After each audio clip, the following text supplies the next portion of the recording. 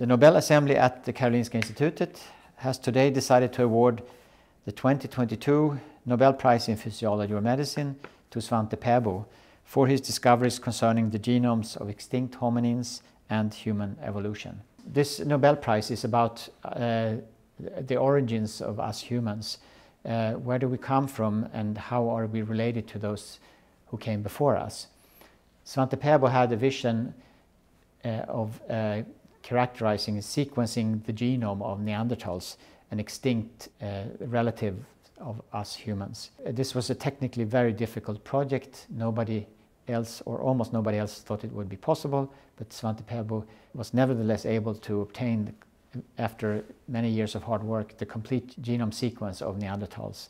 And this was very interesting, and for example, it told us that we and the Neanderthals separated around 800,000 years ago. That's when we had a common ancestor. He also discovered a whole new relative of us, the Denisovans. This has also led us to the understanding that we migrated out of Africa around 70,000 years ago. At that time, there were already Neanderthals and Denisovans in Europe and Asia. And we see that there's a gene flow from Neanderthals and Denisovans to humans. And we still today can see around 2% DNA from Neanderthals in European humans and up to 6% Denisovan DNA in humans in Eastern Asia.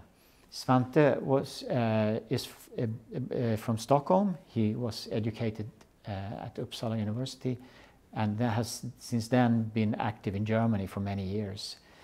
The meaning and the significance of this work, it's hard to predict at this time. The most fascinating aspect, I think, is that now we can see differences in the genome between humans and Neanderthals and Denisovans.